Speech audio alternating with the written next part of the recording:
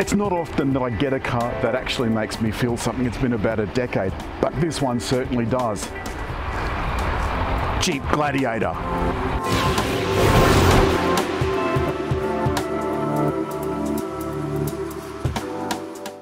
If you think this is just a Wrangler with a tray back, you're wrong. It's wider, it's longer, it's about 800 millimeters longer. The wheelbase is almost 500 millimeters longer. You can get two models, the Overland and the Rubicon. Overland is $74,490 and this one is $76,490. With on-roads, that's going to put you at over $80,000. So let's call it 80 grand. What do you get for 80 grand? These wheels are 17-inch with 32-inch tyres. You get rescue hooks, front and back. And up on the bonnet, these nifty mounts serve as tie downs for stuff you've got attached to the roof, but also a place for the windscreen to rest when it's folded down. Because you see, all of this stuff comes off. The roof comes off, the rear window comes off, and the front window folds down. This is the only convertible truck in its class. Not only that, the doors, bonnet and tailgate are all aluminium. And you get on the Rubicon this locking folding top. This kind of rolls up and folds towards the front of the cabin, and it won't open if the tailgate's closed. The tailgate locks with the car, but opening it then allows this to be folded back. You can then unlock it with these tabs and just roll it back across the top of the tray. Inside it's got a fancy cargo management system that comes with the Rubicon. And these retro LED tail lights stick out from the side of the bodywork, but they're protected for off-road mode. There's some more rescue hooks and a really sturdy bumper. Inside the rear is not quite as capacious as you'd think. There's still quite a bit of knee room and this fancy kind of webbed backing for the front seat. You get a map holder, some cup holders, and rear vent outlets. Because the doors can be taken off, the window controls are here on the center console. You get quite a good view from here in the back seat because you're sitting over the people in the front seat. And the other thing is, because this roof can be taken off leaving just the rollover frame, the speakers and central light are in a little T-bar thing in the middle. So this whole section stays on when you take the roof off. So the roof doesn't actually meet the door here. You can put your hand right up inside and wave hello at the top. The rear section is one large panel and the front comes out in two panels. Can't imagine why you'd only want to take one panel out, but there you go. In the front, I particularly like how this interior is laid out. The window switches for the front are here on the center console, just like they are in the back. Funnily enough, the window is auto down but not auto up. The gear lever has this big red knob, which I love, and the lever over to the side for 2 high, 4 high auto, 4 high part-time, neutral and 4 low gives you proper full control of your off-roading. Now remember, there's two different off-road systems, one for the Rubicon, one for the Overland. One thing I want to show you is the reversing camera, something I think this car would be almost impossible to drive without. You can see that there's this lovely, big, wide, clear image. But it's got a trick. You can see here that there's another button, which a camera pointing forward. This is for out on the trail. You can put the camera forward and you can see what's happening in front of you, including predictive lines, which I think is kind of cool. Down here, and I think this is so neat, there's a camera clean button. So like your headlights and windscreen, you can give it a clean if you're out in the trail and you've got a little bit dirty. And who doesn't like getting a little bit dirty? Okay, let's get out of that. The other thing is that we've got digital audio radio in this latest Uconnect system and Apple CarPlay and Android Auto. So you're well versed in all that modern electronic now. You can buy a Jeep and feel like you're not missing out on anything. And I think that's the important thing, because in days gone by, some of those old Jeeps were a bit how's your father. What's not how's your father is the point that this Pentastar 6-cylinder, it is magnificently silky. It's connected to the wheels by an 8-speed auto, a ZF automatic, and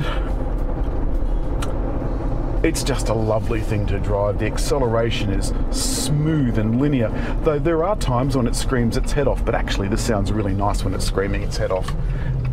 Fuel consumption is a little bit ordinary. Most of our week has been spent in and around town. At the moment it's doing about 13 litres per 100 kilometres. I parked it next to a Toyota Hilux in the local shopping centre. Here's some photos. The Jeep overhung the Hilux by probably 150 millimetres or more. I can't tell you how great it feels to be sitting so high in such a beast of a thing. The only thing that would make it better is a big rumbling V8 stirring from under the bonnet. As it turns out, this little silky, smooth, beautiful Pentastar 6-cylinder engine is absolutely tickety-boo. On the highway, at 110, these tyres really scream. Now you may have noticed that they're the knobbly off-roading tyres. They're notoriously noisy at the best of times. But do you know what? I don't care. And this cabin is much quieter than other Jeeps that I've driven. Certainly with the exception of the luxury models. The Wranglers are notoriously noisy, but they've got little bits of sound deadening up here in the roof and under the floor. It's really quite nice. I don't think I'd like to drive it like this guy with the roof and sides off. No, thank you very much. The approach and departure angles really allow you to get out off-road, and the fact that you've got so much ground clearance means that you can pick over rocks and so forth. Its off-road capabilities have never been in question. What's always been the problem for me is the way they drive on the road. And again, these off-road tyres make the steering a little bit woolly. The sidewalls are so tall that there's such a lot of give in it that, you know, you flex. But if you took lower profile tyres off-road, hello Jeep, if you took lower profile tyres off-road, then honestly you're going to come to grief the second you meet the first sharp rock. And that brings me to ride. There are special dampers for this car, and it makes the ride, certainly at 80, which is what we're doing now, really, really good. Now you can hear quite a bit of hum from those tyres at 80, but that notwithstanding, ride is excellent. The last few days we've spent travelling around New South Wales. We went to the beach yesterday at Thirroul and had a lovely lunch at the Seaside Pavilion. We parked the Jeep under a majestic row of Norfolk pines. I felt that I was in the perfect vehicle. You might be worried about the safety rating that Jeep Wrangler's got. They've upgraded now. There's a lot of active safety. You get front airbags, autonomous emergency braking, and that's all contained in this unit here, so even when the windscreen is folded forward, the AEB unit stays up here where it should be. And the other thing is, with that reversing camera, parking was no problem either. I could go to the local shopping centre and get it pinpoint accurate. Not once have I ever had to do more than a single steering wheel turn to get into a parking spot. There you go. I can see a market for this, even with people that don't want to go off-road. They just want a penis extension. And who doesn't? Please come out. I'm letting a Ford Ranger out. There's twin zone climate control and heated steering wheel. All of those buttons are up here, neatly displayed in one area. You can notice now that we've stopped that my engine has stopped. And that's saving CO2 and, more importantly, petrol. There's a button here that I can press to turn that system off and the engine's just fired back into life. There's the parking system, and there's also in the infotainment system, it is taking a while to get there, but there are off-road pages. And it's just told me never get stuck. So I can bring up various gauges for pitch and roll. And I can also bring up my trail cam, which is the cameras that I told you about before. And that will help me not only in tight car parks, but it will help me on those trails, so I can see exactly where I am at all times.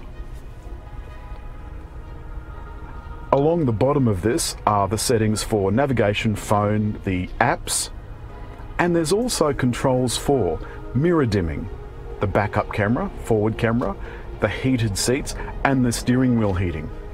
You can go directly through the button, or you can go through this screen on the infotainment system.